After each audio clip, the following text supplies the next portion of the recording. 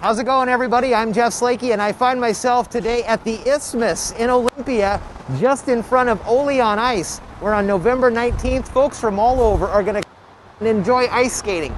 Paul Simmons is the Parks Director for the City of Olympia. We're going to go in and talk with him a little bit more about this. How you doing, Paul? I'm fantastic. How are you doing? Good. Good to see you here. Once again, downtown Olympia is being transformed into an outdoor ice skating rink.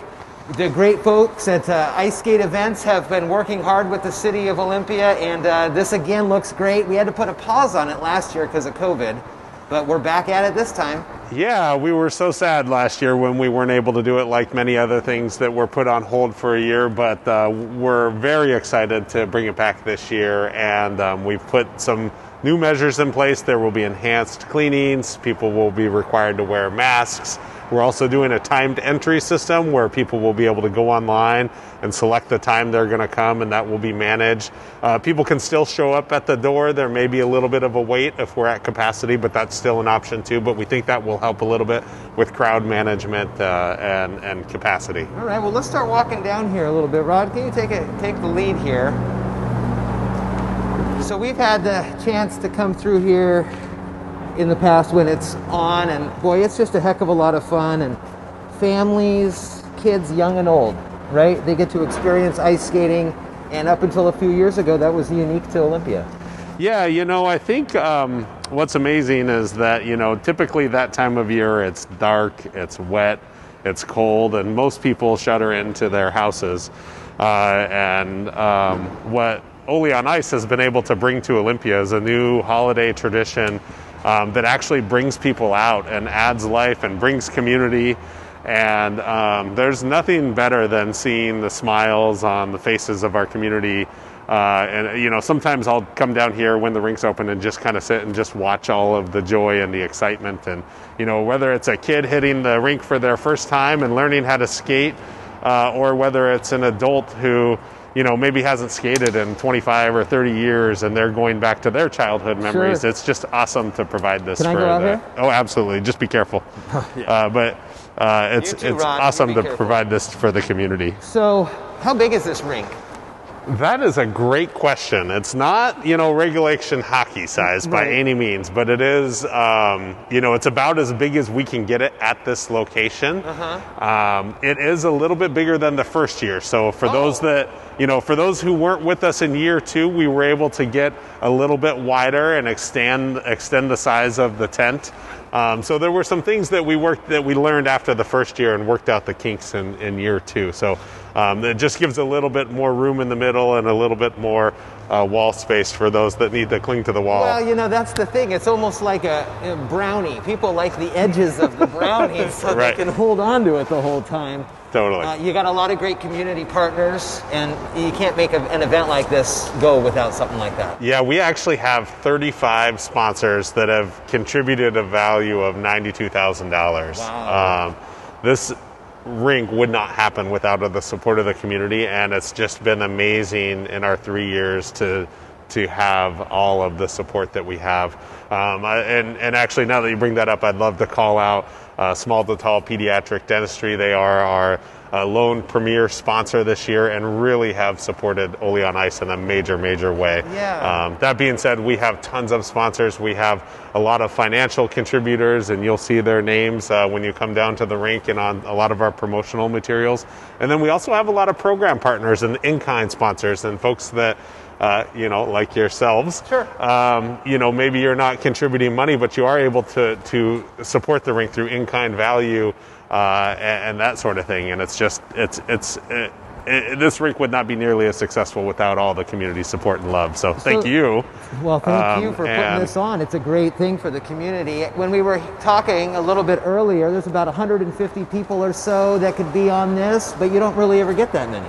No, what we found with ice skating is it's particularly if you don't do it very often, is it's kind of exhausting. And the average stay on the ice rink is 20 to 40 minutes or so is usually what most people do. You know, of course, we have some hardcore people that come down and spend longer, and then there's some that maybe don't even make it quite 20 minutes. But it's all about the experience and getting out there and doing something different and unique. And what's cool now is it's becoming a tradition. You know, when my kids, you know, when we first did it, they were, you know, 4 and 1, you know, and now they're older than that. You know, and so you know, they start seeing the tent pop up, and you start to hear kind of people chattering about it. I'm at one of my kids' soccer parties, and parents are asking, when does it open? You know, so you can really feel that community buzz, which is exciting. Again, on the 19th of November is when it's open, runs through January 17th or so. As we walk over here,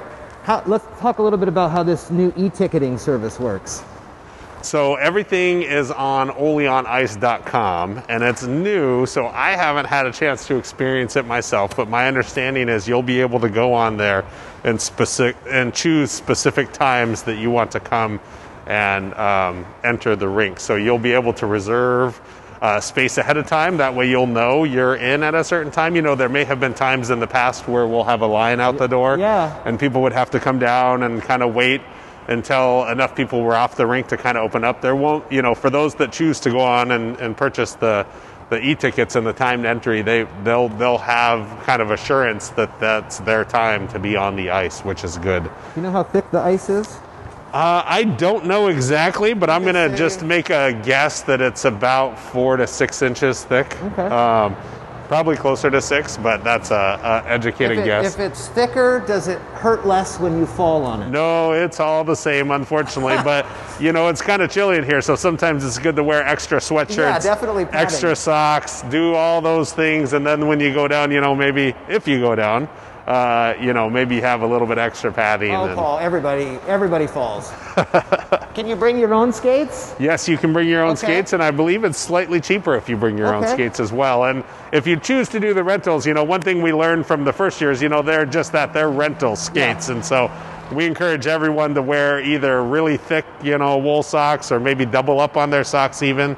And that'll help protect, you know, that'll create a more comfortable experience, which is what everyone's looking for. There's also helpers there for folks if they're just learning, for kids on the ice. Those red things work great. Yes, you can rent those helpers, and they just kind of scoot around. You want to grab one off of there?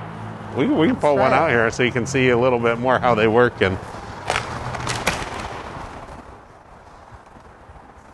And I believe these are a timed rental, you know, so you pay and I believe you get a half hour's use, but you basically just set them down on the ice, and then kids are able to kind of lean on it as they're going. So it just kind of helps with balance, and, you know, particularly for new skaters, it's a good way to kind of get used. It's, you know, it's the same thing as having training wheels on your bike. That's awesome.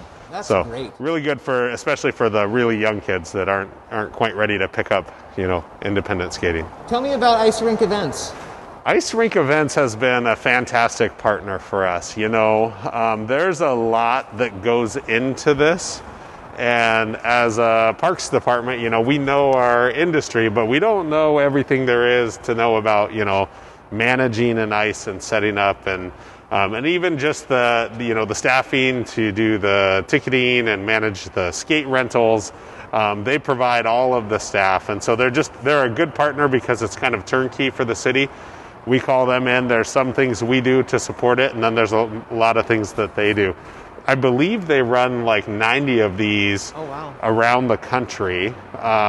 And what we learned last year is, even though Olympia did not have an ice rink, there were some that were still happening around the country. And what they experienced during COVID was that with the less capacities, the non-peak times were more utilized. And so there were more people. They actually, attendance was still pretty close to, was higher than expected even during COVID, because people were coming in, you know, on weekday nights when typically a lot of people would have came on the Saturday. Nice. And actually that brings up a good point too. You know, if you're looking to avoid the crowd and want to have as much ice to yourself, you know, really look for those Monday nights or Wednesday nights, Thursday nights even. Some of those off-peak times, those are the times, or even like right when the rink opens up earlier in the day is oftentimes a little bit less busy. So You know, or if you don't care about that, you know, it does tend to get a little bit busier. You know, Saturday afternoon and evening, and Fridays and Sundays are